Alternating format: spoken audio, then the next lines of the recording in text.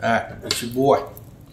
Pork butt. We're going to debone it. If you don't know how to do it, I'm going to show you. If you do, great.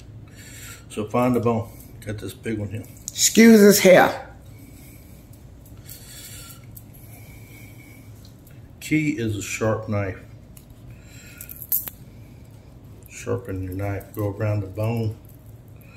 The bone's going to come up, going to come down. Go around what you can.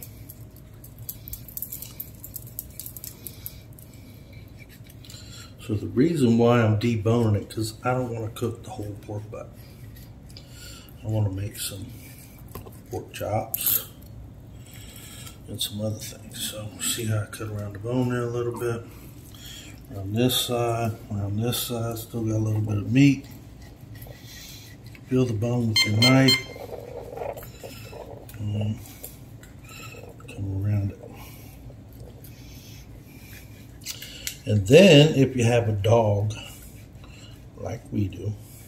Yeah, we level. Yeah, a little fur baby. Yeah. You can take this bone and then season it up real nicely. We normally do a little salt and pepper and garlic.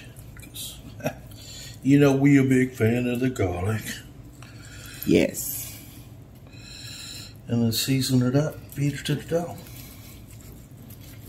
I love my baby. The rest of this, I'm actually going to chop up. As you can see, it's a big piece. Had a little sale down at the local grocery store this weekend.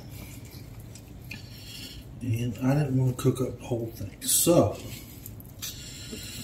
chop around that bone. And then there it is. Bone out of there. Bone out of your bone in pork butt. And then there it is. Now I can chop it up. Make steaks out of it. Pork steaks.